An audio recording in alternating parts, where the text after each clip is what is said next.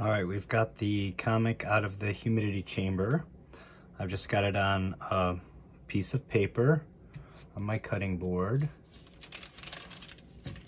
I have a piece of SRP. And I have my sealing iron. This is set on about a 2. What I'm gonna do is just press down and heat. We're gonna flatten the book out so that we can remake this crease where it ought to be. And I'm trying to hold these 2 covers on this double cover square while I do that. They are a little bit loose at the staples, so I'm gonna try to keep them square while I do this. I'm gonna avoid the staple, but I'll go right up next to it. The spine roll is not square on the book, it's actually like at an angle. So up here, the spine is actually correct. Down here, it's over here. So I'm gonna stay this side of the staple as I'm flattening it.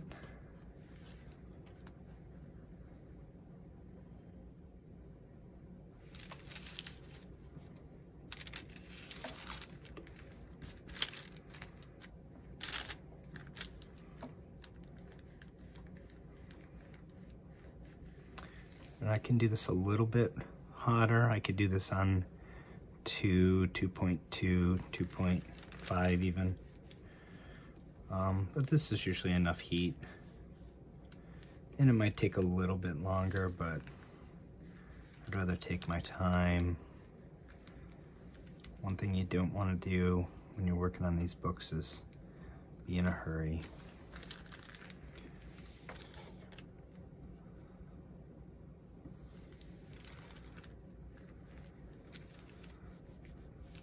So let's see how flat this is. Pretty good. Could be flatter here. I think I will flip this over.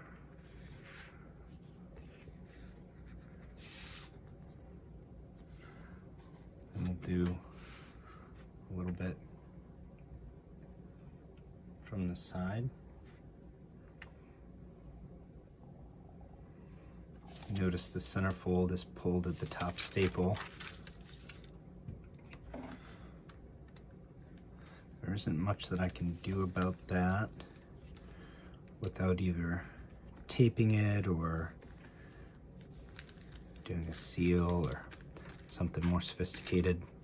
At the moment, I'm not going to worry about it. We just need the page to be in the right place. It is still attached at the bottom. I don't think one detached staple is going to affect the grade of this book that much if we did decide to submit it to CGC.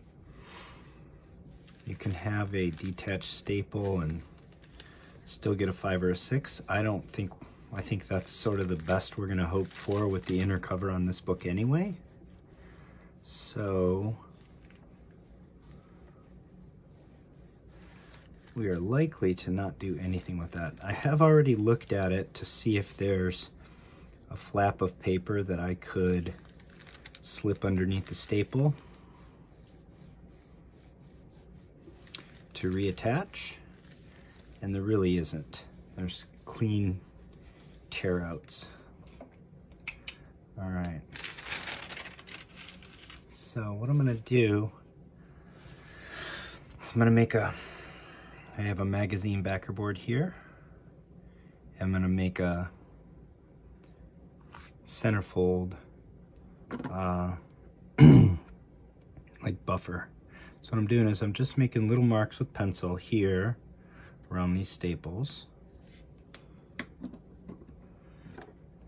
And I'm gonna cut little windows for those staples in this backer board. Now I have a pair of surgical scissors that are just slightly bent. They're curved scissors, and I like these because I can make a really shallow cut for staples like these that aren't very intrusive. That allows the backer board to make sure that you recycle these, because if they fall in here, obviously when you press the book, you're going to have a nasty divot. Then I'll make sure these edges are nice and smooth and that they don't have any bends. I'll burnish them a little bit with my fingers. Okay, now we can use this to create the centerfold that we want. So we can still see the crease here, the original centerfold. We can see that the spine roll was out here. You don't want to put the backer board directly on that because you want to leave it room to fold. So I'm over about the width of the backer board from that line. And we're going to see how that folds. I think that's going to fold really well. You notice here, that double cover, just a tiny amount showing all the way down consistently, top to bottom. Edge here is good, edge there is good. So I think staples are right on the edge. I think this is a pretty good fold for us. And I'm going to start to heat it up in this position.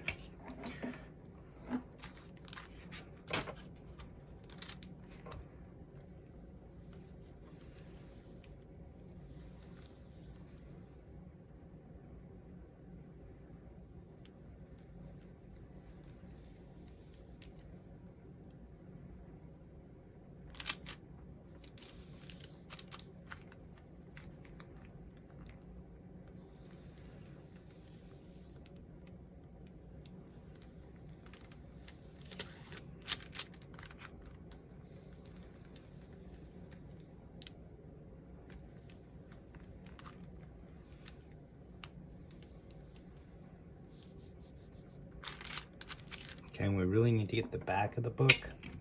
That's where the spine roll was bad. So I'm going to keep this book pinched so that we keep the same fold. I'm just going to flip it over. Confirm that the back cover's lined up just as well as the front was, which it is. And this is that area where the spine roll was really bad. This is the area where we need heat the most. So we will get our iron on that now.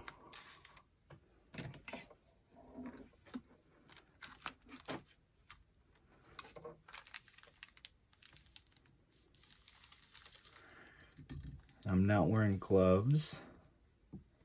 Some comic books you should wear gloves for. Some you really don't need to, as long as your hands are clean and dry.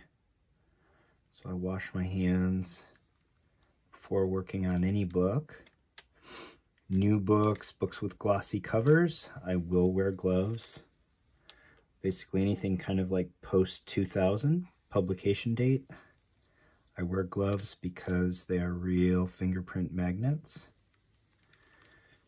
Bronze Age books, if your hands are dirty, you certainly can leave fingerprints. If they're oily, dirty, if the book is wet, you can. But with a dry book with clean hands, you really don't need to. And I prefer to work without them so that I can get more feel. All right, so I think now we will have a book that will sit by itself with a pretty reasonable spine.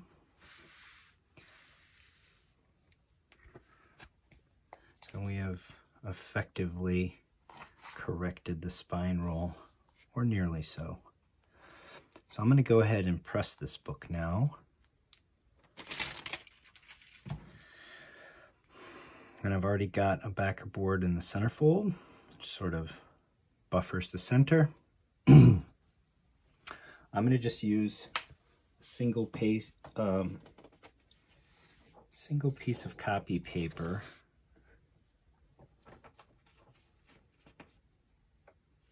between the first cover and the first wrap of the book.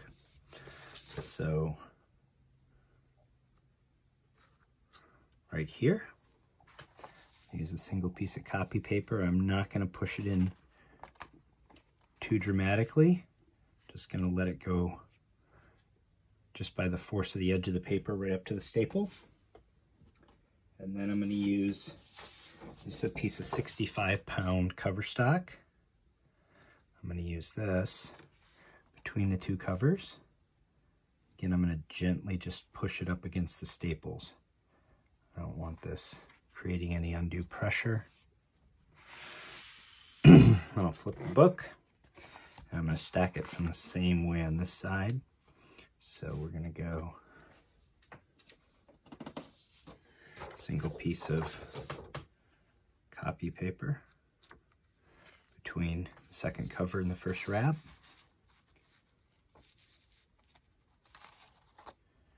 Gently in there. And 65-pound cardstock.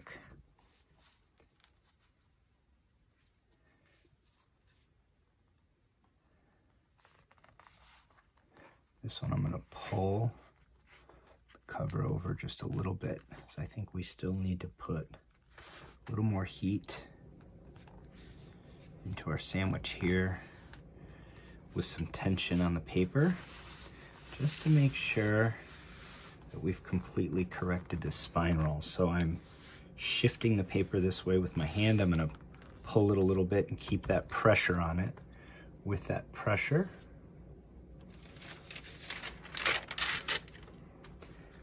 I'm going to also hold my parchment paper or silicone release paper. And I'm going to put a little more heat into this with that tension, pulling the paper that way, just to give us a good correction on the spine roll.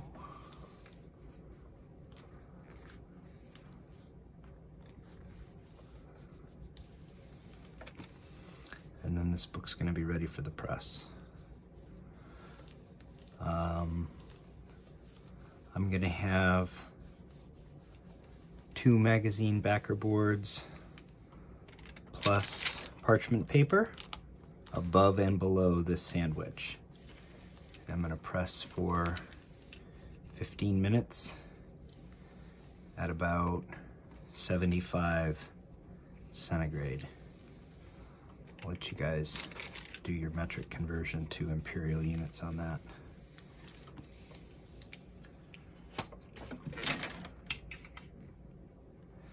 And then after the press cools, we'll take it out, we'll put it into a cold press where it'll stay at least 24 hours, and then we'll kind of reevaluate from there. All right. So I'll pick up the video from there.